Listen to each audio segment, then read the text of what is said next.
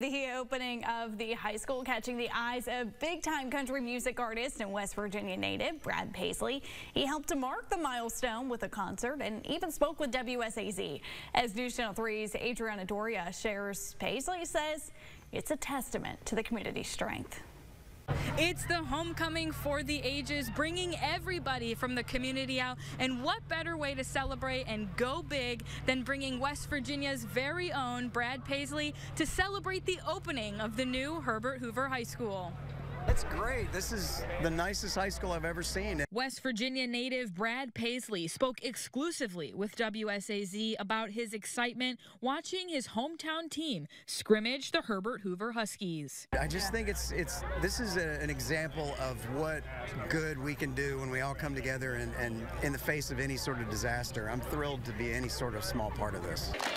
It was a day full of excitement, cheering, and smiles for the Huskies, who hosted their first scrimmage on the new turf.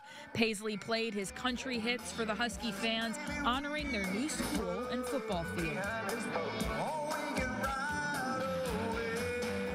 But the students in the stands are not just excited about the game and say that this concert is something they are never going to forget.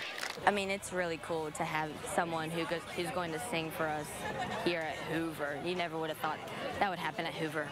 It's special. It's special. It really makes you feel like you're on top of the world, like the best school around.